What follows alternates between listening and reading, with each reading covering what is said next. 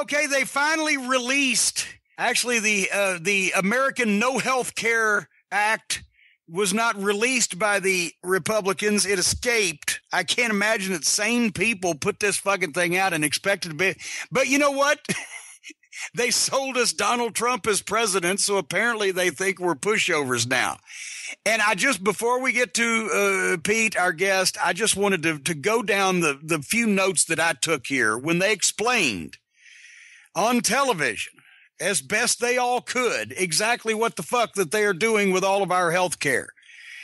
Because they had to submit this to the Congressional Budget Office, which is bipartisan or nonpartisan or whatever. They're not beholden to either side. The current head of the Congressional Budget Office, especially for those international cult of Cornette members, was appointed by the Republicans. So it's not like he's fucking anti-GOP, but they're supposed to be straight down the middle.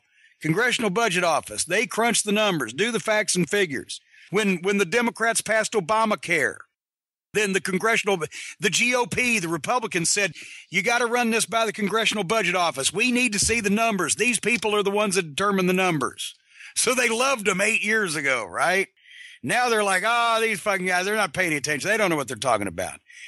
The Congressional Budget Office has determined that in the next 10 years, and most of them in the next year, but over the next 10 years, 24 million people that now have insurance would be uninsured under the Republicans' plan. The government allegedly would save $337 billion over those 10 years, maybe, because I heard people doing the math, and it's very kabuki-ish, and it takes into account deductibles and fucking tax rates and out-of-pocket increases, whatever the fuck. Medicaid would cover 14 million fewer people.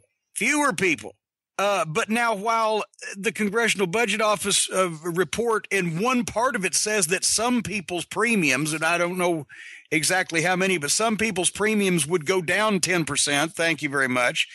The big impact is on senior citizens where, wait a minute, I've got it here somewhere. I couldn't believe this until I wrote it down. Senior citizens premiums, including everybody over 47. So you're fucking close, motherfucker. Don't sit back there and go, Cornette's old. Premiums for senior citizens would go up 20 to 25%.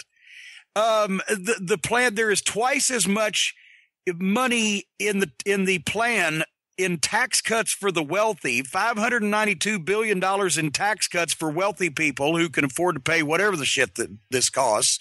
But there's only $361 billion in tax credits for the middle class families. It takes away $170 billion from Medicare.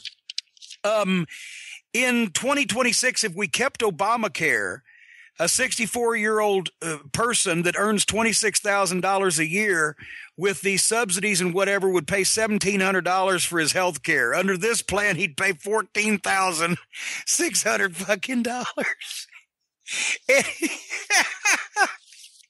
They have been talking about this for 8 years. You dumb motherfuckers. As Dennis Condrey said when he was standing up on the scaffold in the Omni with the Road Warriors about to be killed, we're dumb motherfuckers.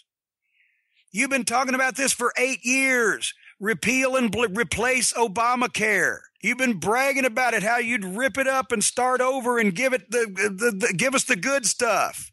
You're giving us the good stuff, all right. For fuck's sake, the Tom Price is the Secretary of Health and Human Services. He denies everything. Everything. He denies it. This is going to be wonderful. It's going to be huge. It's going to be great. Even the fucking experts on TV can't explain to anybody in a cohesive and coherent fashion what all these plans do and don't do. So it comes down to who do you trust with your health, not just your health care, but your health. And I don't trust Donald Trump or any of the people that are trying to sell me this fucking plan with my health, my money, or my property. For fuck's sake. And didn't President Fleshbag, Brian, I've slept since then, didn't President Fleshbag just say a while ago, I'm not going to take away anybody's insurance and all the premiums are going to go down? He said insurance for everyone. And well, in 10 years from now, 6 years after he leaves office, at minimum, 58 million people in this country will be uninsured.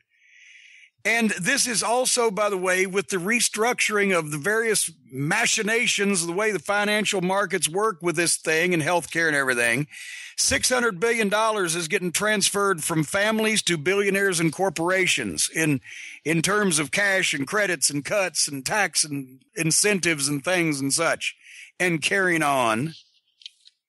And they thought that people just weren't going to fucking notice that. Like when Thurston Shitbag III says he's not talking to his father about the business. Of course he's not. Look at the pretty pony. It is fuck. So this is 8 years, and this was the best they could do. I just wanted to bring everybody up to date on that and remind everybody of that. So this is what sooner or later, I'm going to make Trump people start fucking jumping off fucking tall buildings that voted for this dipshit when they start realizing right in front of their eyes what the fuck's going to go on here.